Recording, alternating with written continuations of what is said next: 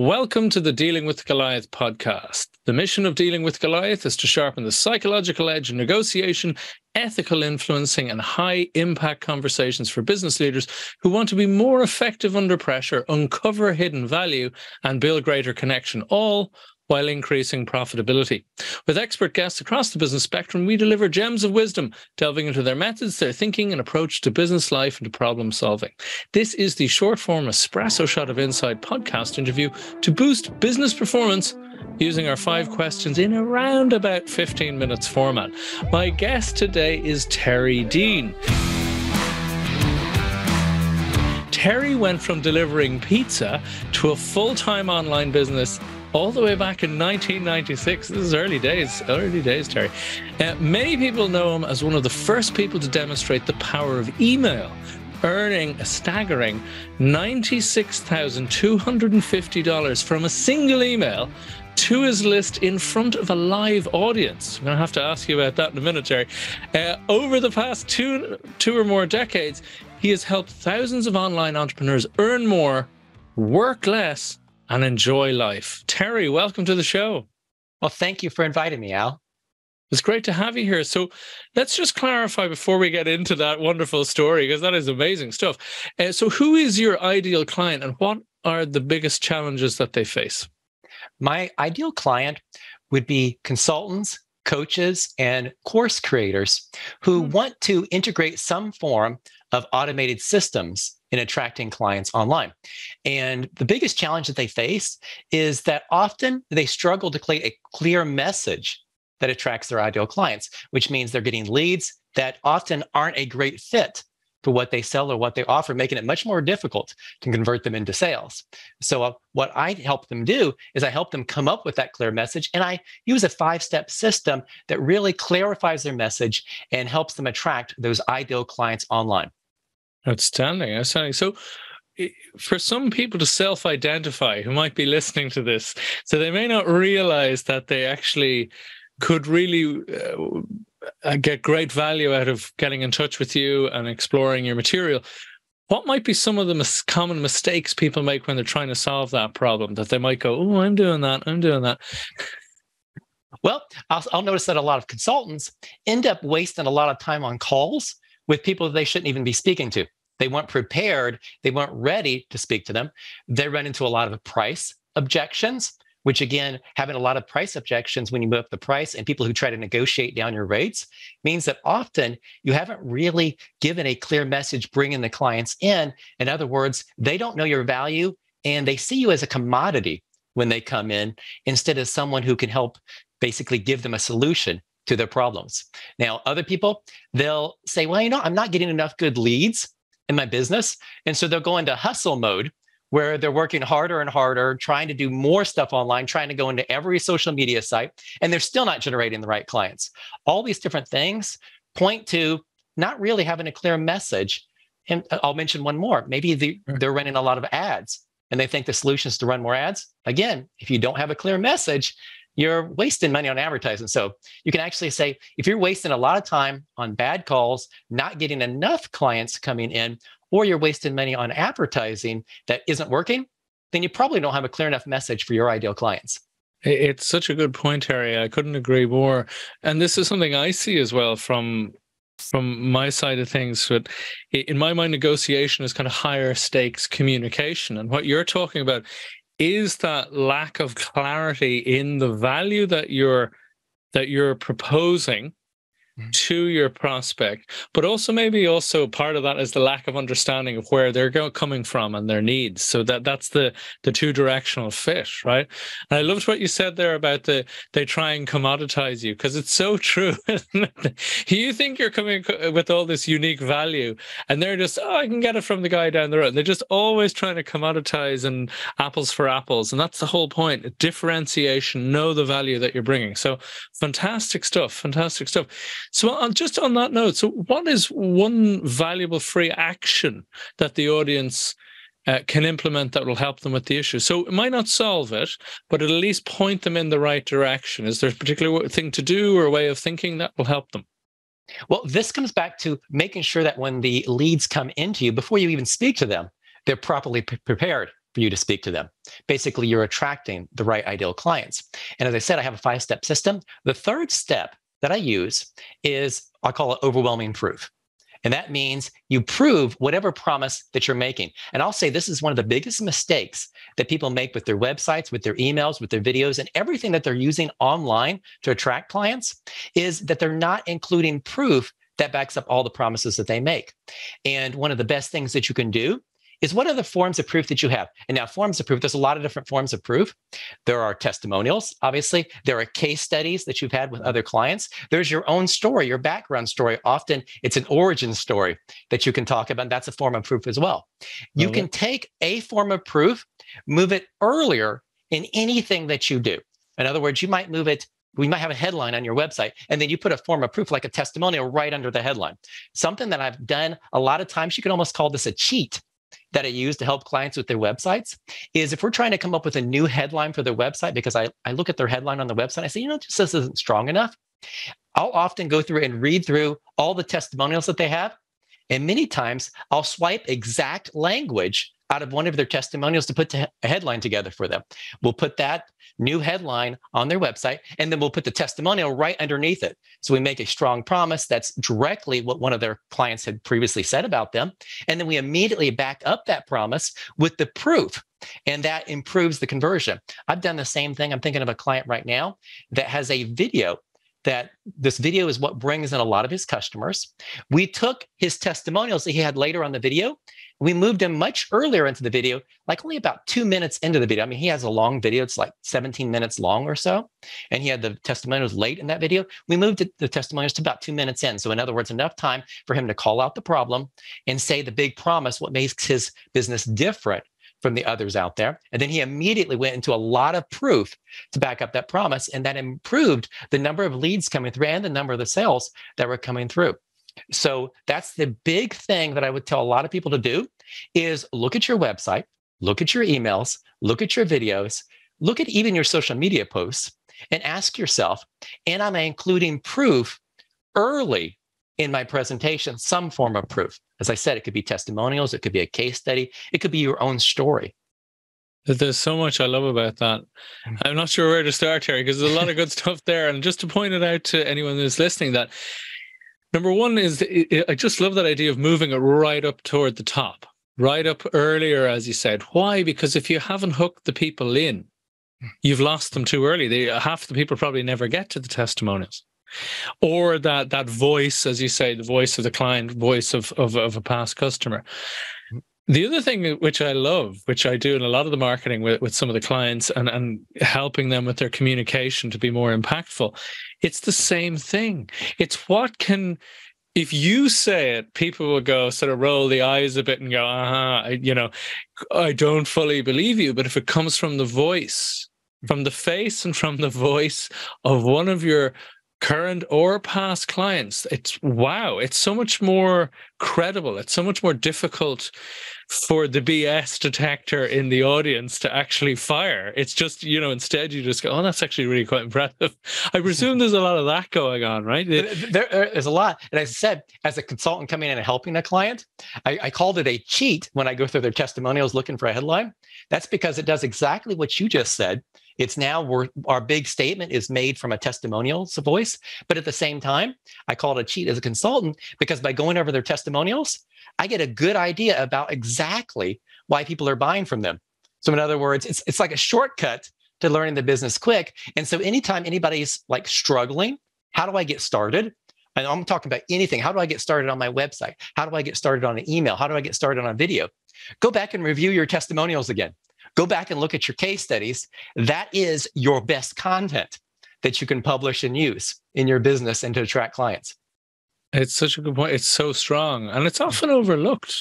Do you find it's often, it's obviously underappreciated by its positioning, but do you find even as a thing, it's often overlooked? It is. I'm thinking right now of someone's website that I looked at, and this was a fitness website. Right. Okay. We're talking, they actually had a long scrolling page, which is fine. What's not fun is near the very bottom of the page, they had an endorsement from Arnold Schwarzenegger on a fitness page at the bottom of the page. So that's amazing. Like, what in the world is this doing down here? And like you said, A lot of people will put a testimonials page, and that's fine also. But if that's the only place you put your testimonials, then 90% of your visitors never see them. Okay. Amazing. You have to put them up front. And these are such simple things that dramatically improve not just your conversion to leads, but better prepare people if you're going to speak to them and negotiate with them.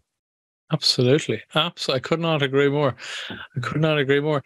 So on that line, Terry, so what is one valuable free resource that you could direct people to that will help them with this?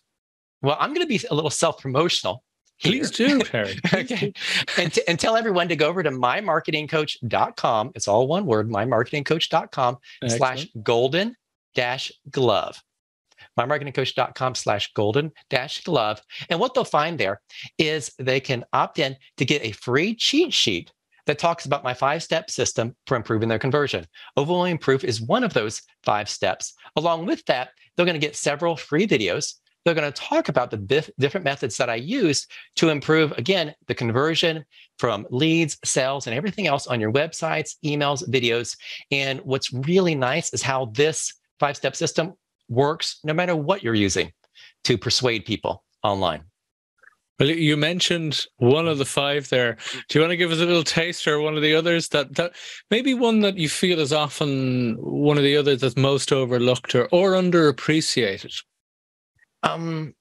They're all important. I'm going to grab the one that everything relies on, and that's the desperate problem. That's the first step. Right. And the desperate problem. And I always say, here's the question that you ask yourself. And you'll see the cheat sheet actually gives you 5 questions, one for each step. So if you answer the question, I can vouch for this. The 5 questions are, the first question for desperate problem is, who is your audience and what is the desperate problem that you solve for them? Okay, so there's 2 parts to this desperate problem. Is first of all, who's the best audience that you serve, and what problem do they have? And I word it as a desperate problem, not just a problem, because if this is a problem that they can solve someday, then they're going to procrastinate and put it off. Definitely. It needs to be a desperate problem that's hurting right now. As anyone knows that's in any type of marketing, prevention is a very hard sell. To prevent something that's going to happen in the future. But if you want to get rid of pain that someone has right now, yes, that's what they want. And this applies no matter what you're doing. So the way that people miss this is they don't really think in depth enough about the problems that people are experiencing. And let me use this as email. This applies again to any type of marketing you're using, but let me use it in email since I'm kind of a specialist on the email side. A lot of people think that the primary purpose of their email is to send amazing content, okay? And they're sending out this amazing content and people aren't responding. They're not calling them. That's because they're kind of filling them up. Think about if you went to a store and they had all these samples that they were giving you. And the sample of the ice cream wasn't just a little sample. You know, they give you these little cups of ice cream. Yeah, it's just a sample. What if they gave you a whole banana split as a sample? Well, you're not going to buy anything else because now you're full. And that's what some people do in their email is they provide so much content. And I sometimes call it constipated content because it's boring, dry steps. And that's what they're providing in the email. That does not convert leads. So constipated content doesn't sell. What does sell is an email, start with the problem. And now this doesn't apply to every single email you send, but a lot of the emails you send, you should start with the problem. You can start, and how do you start with the problem? Whatever problem it is that you solve, and there's probably lots of different variations to the problem. There's probably lots of different angles to the problem. What you can do is you'll start many of your emails either talking about your previous history, your previous story of how you suffered with this problem, or you might talk about how a client suffered with this problem, or you might even change the name of the client and say, hey, let's talk about Mary. That Mary is a different name because we're not going to reveal, who had this problem. For obvious reasons. Yeah, for obvious reasons. But you go into the problem, you get specific, and then you talk about your solution. Because this is what you should think about with email. Email talks about the problem. You're a guide to the solution. So the email is going through the problem, leading them to the solution, which is the service that you offer. Fascinating stuff. It's a lovely, different approach, and as you said, it slots in with that notion that a chiropractor doesn't need to explain back pain to their clients, right? But they Someone don't. turn off, going, "Help me, help me!" When can I pay you money to sort this problem, right? But that's fabulous that you're really evoking story there, and narrative as well, which is fabulous. You're not you really need to. Good emails, good marketing online is going to invoke story of some type. You notice that when I talked about proof, I said your own story, I said case studies. Those are stories. Testimonials might not be a full story, but even a testimonial is a mini story in some form. So a lot of our marketing should be based on stories, and you'll see that of the steps that I share, 4 of them somehow involve the story. They really commit to. So, because that's what you're doing. You're telling a marketing story. You are clearly a master at email, and I have to go back and ask you this $96,250 from a single email. Very quickly, what is the story around that? I mean, I'm sure that'll be far more challenging to do today. I appreciate that, because the environment has changed. Everyone's flooded with emails, but can you talk us very quickly through the principles there? What was going on? We'll go back. We're going to go back in time, because remember, I started in 1996. I think that email occurred either 2000 or 2001. I'd have to go back and check my records to see which one it was.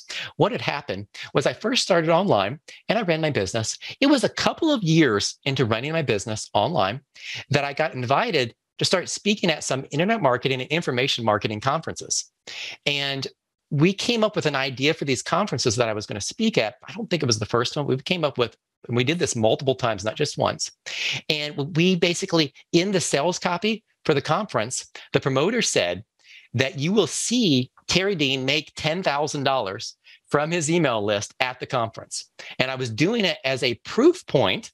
Notice the proof just came back of the power of email, and that I could teach you. And you just got to imagine that I'm doing these conferences. I'm speaking at the conference about internet marketing or information marketing, and they actually see me on a Friday, send out an email, and then we check the sales several times over the weekend and report back what the sales were at the end of Sunday.